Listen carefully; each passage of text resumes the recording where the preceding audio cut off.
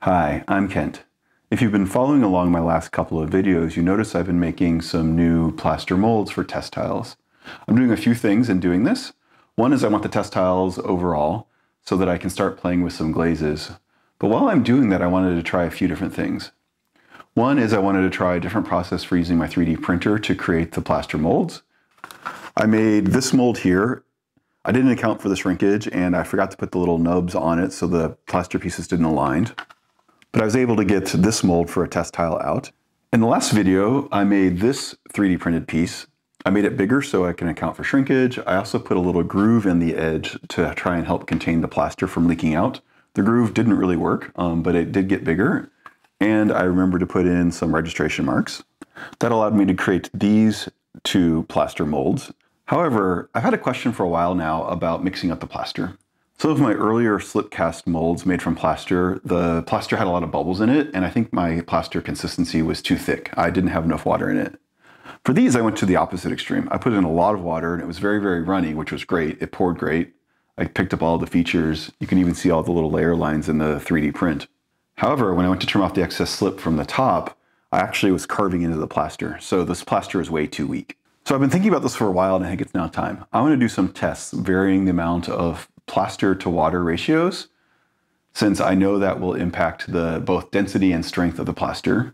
The other thing I want to do is vary the mixing amount. Reading through the data sheet for the plaster, it indicates that the amount of mixing will actually affect the strength as well. So let's go ahead and set that up and see if I can actually get to some conclusions about how much plaster and water to mix together. So what exactly do we want to test? So I mentioned data sheets for the plaster, and so I've actually found two. So there's this one here, plasters and gypsum cement for the ceramics industry, and this other one, plaster mixing procedures. So I'm going off of these two. So one of the first things is you want cold water. So the setting time is based upon the temperature of the water. So if it's hot, it sets pretty quickly. If it's cold like it is today, it's, I don't know, 65, it will set more slowly. So that part I know, I'm not going to worry about that.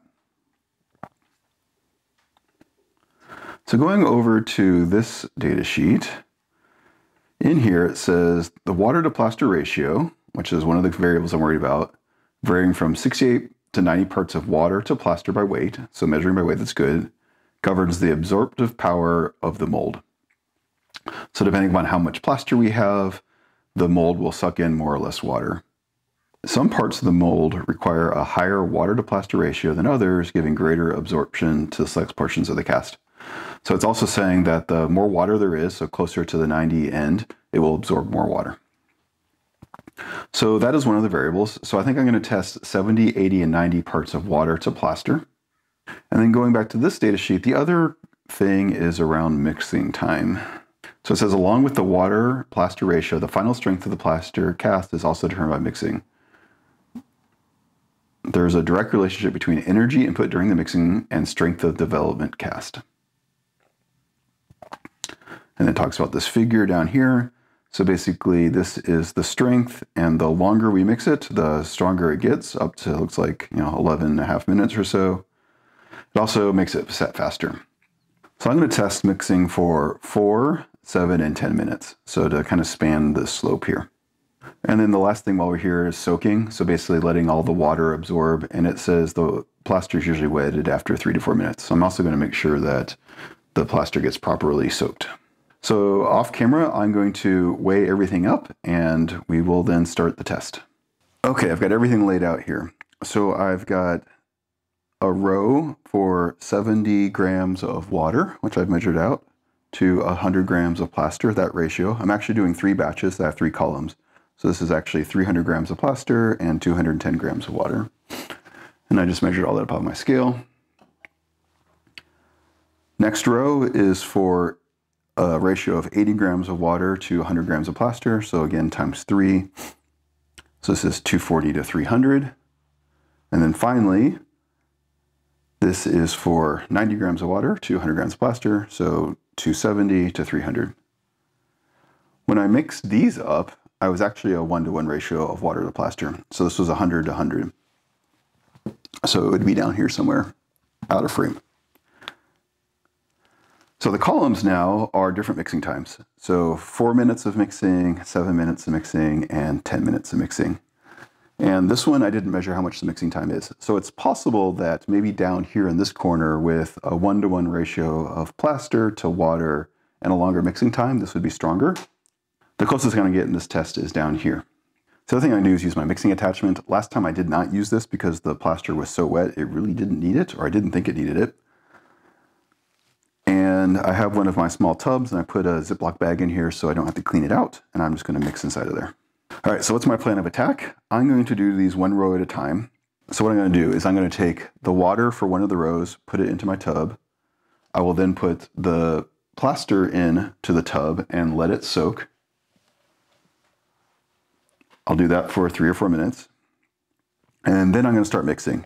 I will mix for 4 minutes, and then I will pour, I think 100 grams or so into the container.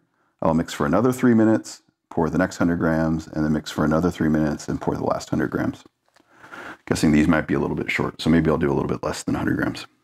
So that way I will be able to do all the mixing all at once, and I won't have to wait all of this time. I will do each row one by one. And with that, I think we're ready. I'm going to go ahead and put on my mask so I can work with the plaster since it's all dusty, and then I will go through that procedure. Water first.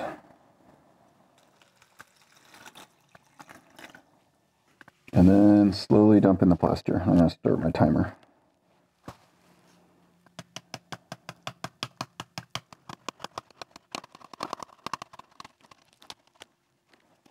All right, that's all the dust for the first one, so let that sit for another couple minutes. Okay, so it says between 3 and 4 minutes, and we're at 3.5, so we'll call that good enough. And now we need to mix for 4 minutes.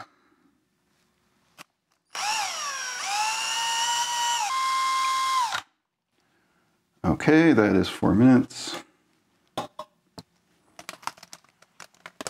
80. Let's do 80.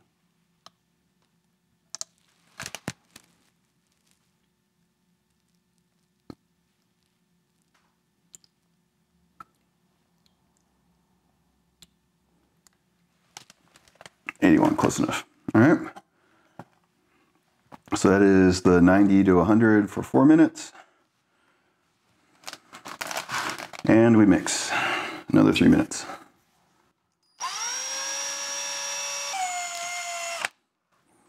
All right, that's 7 minutes.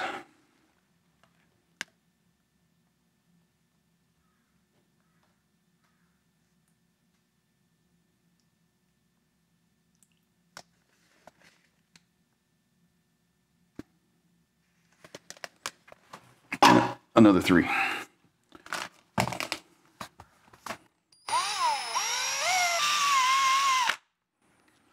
All right, and that's 10. And we're starting to get thick.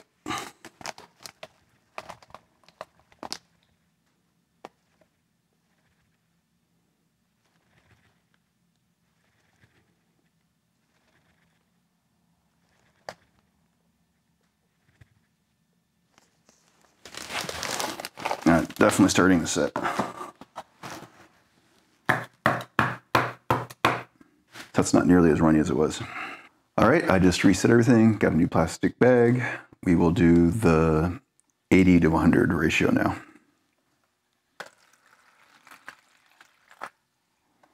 Grab my mask again.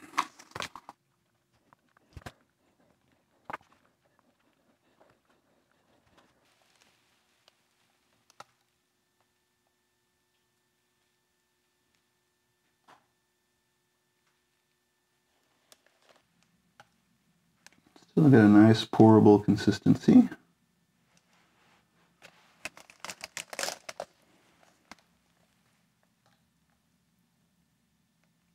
Definitely thicker.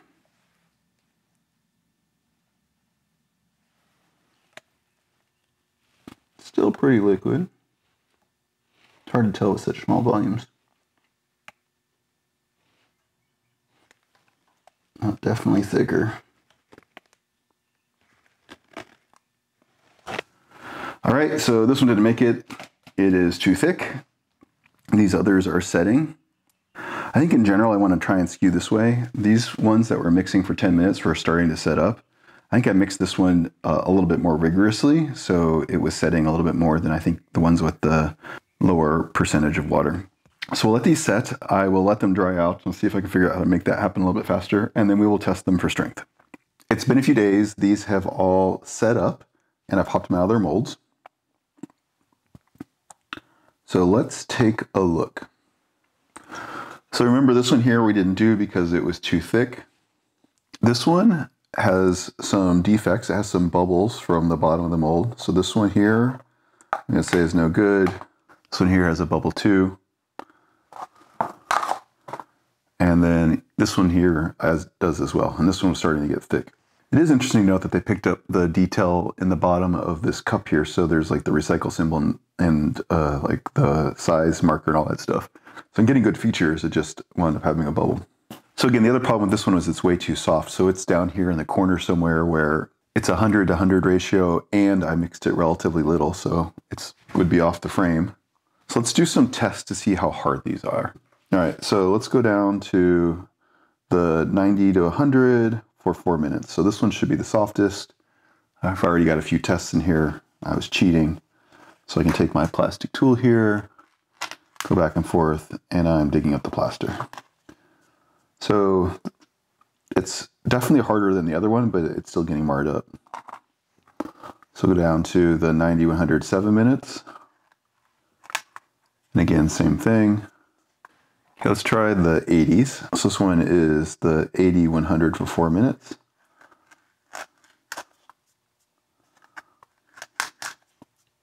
Yeah, it's pretty similar.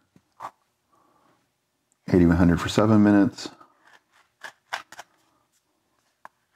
This one's getting harder. That one's definitely better. And the only one of the 70 100s that I kept is up here for 4 minutes. And this feels much more like my other ones. I can make a little bit of a mar in it, but not much. All right, so both of these 90 100s I was able to mar up relatively easily, so I would rather not use those. Likewise for the 80 100s, I can put some marks in those. And the only one left of the 70 100 row is this one here that I mixed for 4 minutes. I can make some dents in it, but not much. And I don't have any bubbles, unlike this one here, where I've got a few defects in it. So I think we have a winner. I'm going to go with the ratio of 70 grams of water to 100 grams of plaster and mix it for 4 minutes. So I also just marked all these with my Sharpie. So this one was the 70 grams of water for 4 minutes. These are all the other combinations. I put an X on them to remember not to use them. I'm going to save these for now just in case I want them for some reason, but this is the good one. Let's try out this new ratio. I'm going to recast my test tile. I've got this all prepped. I put the Murphy soap on it as a mold release. That's been working really well.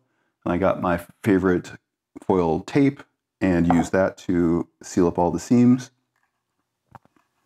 So that's good. And then I have a trash bag to put inside of my container. And the last thing to do is to mix it all together. So we've got the 70 grams of water to 100 grams of plaster, and now I need to mix it for 4 minutes after letting it slake for 3.5 minutes.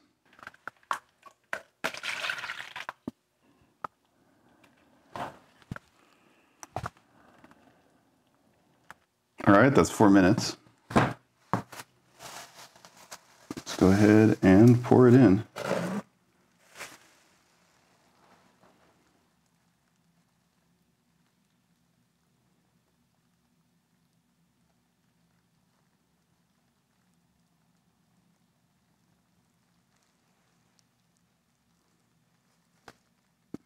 All right, so I just pulled this one out of the mold. I cleaned it up a little bit using my putty knife while it was still pretty soft. It looks like it did pretty well. I have a couple of small little chip outs here, but I think that's just my 3D printed mold and the original artifacts I had in it. So I'm going to go ahead and let this cure all the way. Make sure that it's firm enough, unlike the last ones, which I've already tossed. And next time I have plaster out, I think I'll go ahead and make up another one so I have a set. I've got 2 plaster molds now that have cured. These have been drying for several days, so they are all dry. I think my plaster consistency is better now. 2 halves fit together just fine.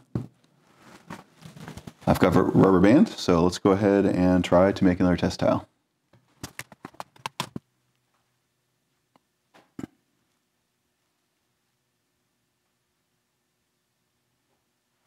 All right, this is firmed up and I poured out the excess slip.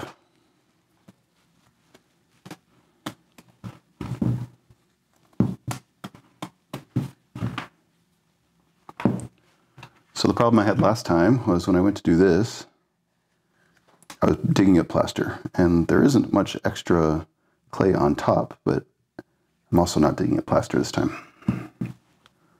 Let's break it apart.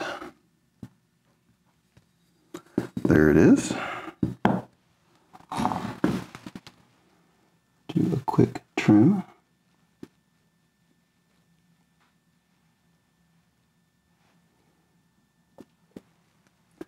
Take off the sprue I used to pour.